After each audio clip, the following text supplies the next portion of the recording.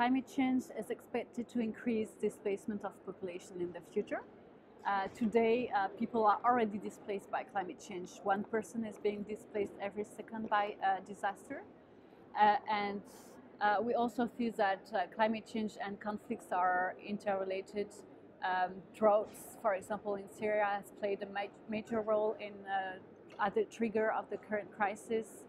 And when you ask people why they move, it's usually a combination of environmental factors and conflict factors.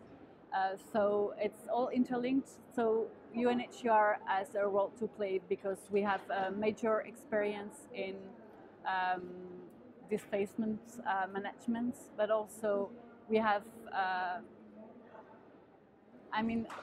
in the case of climate change, you can really prevent and reduce this displacement, and that's why we're here. We're here to help states, to support technically states, to help them prevent and reduce future displacements. It's amazing to see how human mobility issue has been in the draft text in all the versions so far.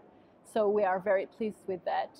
However, it has always been endangered because it's either under brackets or as an option. So far it's addressed under the loss and damage article, and this article is endangered because it's a very political, sensitive issue.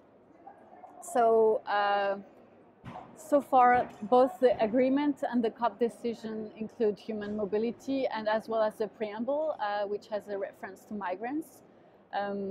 So we will be supportive of having option 2 of the article on loss and damage preserved, because this is where the mention of displacement, migration, planned relocation is. And in the draft COP decision, there is language on human mobility under brackets, and we hope these brackets can be removed. From the very beginning, we were clear that climate change, human mobility should be under both adaptation and loss and damage, because there are so much you can do to prevent displacement. You can increase the resilience of people so that they remain where they live. You can encourage migration in dignity if people have to move, and you can plan for relocation in dignity with participatory measures, including communities, in order that people are moved out of harm's way, but that their human rights are preserved. So far, there is no mention of this issue under adaptation. I think it's really a pity, but in the loss and damage language, there is this planned relocation, migration mentioned, so you can bring back these adaptation issues in the loss and damage itself. So, and the frontier between loss and damage and adaptation has always been very obscure. So it's not like everything is being separated forever. So yeah.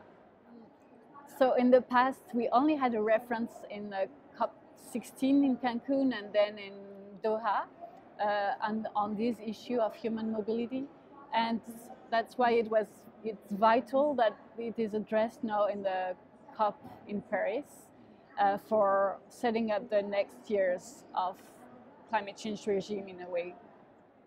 It's amazing how the work of interagencies through the advisory group, working all together, bringing common messages to delegates has been powerful, because now in the text, the way it's framed is usually using our language that we've been recommending. So it's good because we are not like lobbying, but we are more advisors of states, and I think it's well perceived. It has built trust. Also, we can see how the media are interested in the issue, and how many side events happened, and how good the speakers are, and they are all saying more or less the same things. So it's, I think the issue now has gained a lot of visibility and credibility, and it's unavoidable that it needs to be part of future climate change regime. Okay, I can speak clearly about the cooperation between IOM and UNHCR.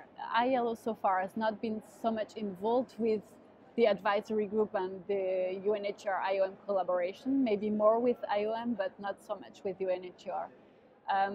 So it's amazing. If there is one issue UNHCR and IOM are very well working on, it's the climate change human mobility issue. I think we have realized we are really complementary. IOM is really dealing with migration and dignity. UNHCR is has developed guidance and plan relocation and is more on the protection aspects when displacement occurs. So we are very complementary, and I think in this field of human mobility and climate change, you can see it's cross-sectorial. So that's why you need all the agencies that has work on one of the sectors to be involved in the policy. And so this is what the advisory group is trying to do, and I think it could also involve more actors in the future, such as ILO, OCHA, and other actors that has not been so much involved so far, but could be more involved in the future. So it's really important that on this issue we all work together, because we all bring it a part of expertise and a part of the solution that needs to be coordinated in a way to identify what are the gaps, but also to avoid that there is duplication that is not helpful.